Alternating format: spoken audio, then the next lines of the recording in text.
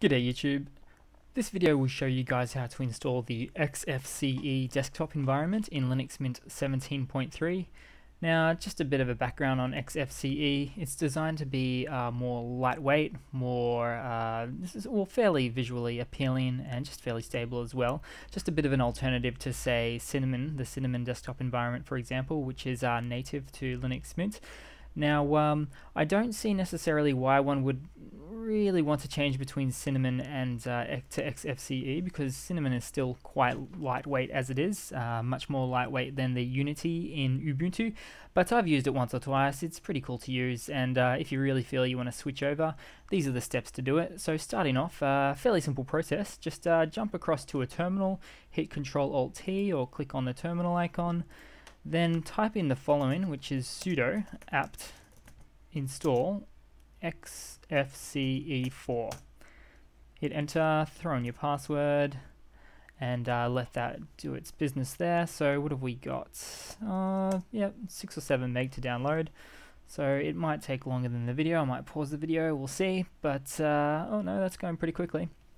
So one thing, of course, to mention is you do want to back up all your stuff before you do make this change. So it won't actually delete the Cinnamon desktop, it will just install the XFCE desktop, of course, and you can switch between which desktop environment you use. When you actually load up the machine and go to the login screen, you'll get an option to change. So we'll see how long this takes.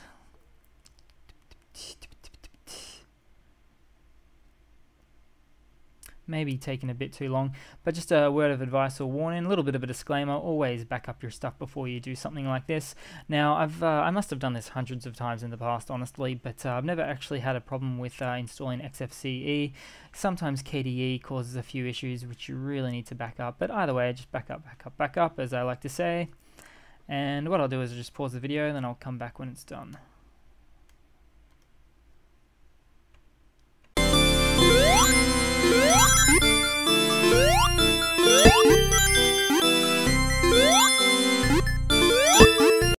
Okay guys, so we are done. Now the next step will be to log out, then log back in, so that we can select the new XFCE desktop environment. So let's give that a go.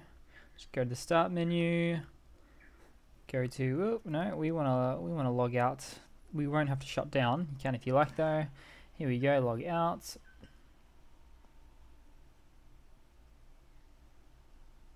Give that just a hot second.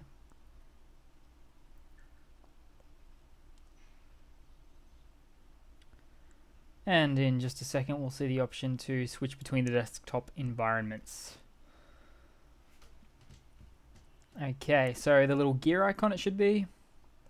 And we have, so currently on Cinnamon, but move to XF or XFCE session. Click there, chuck in your password, click OK. Oh, no. Let me try that again. Username, password, and let's load in.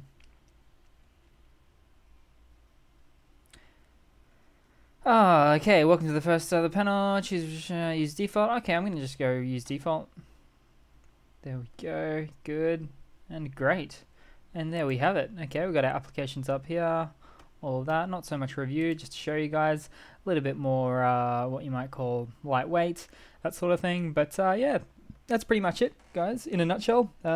Install, switch on, and use. Alright, thanks guys, hope you've enjoyed.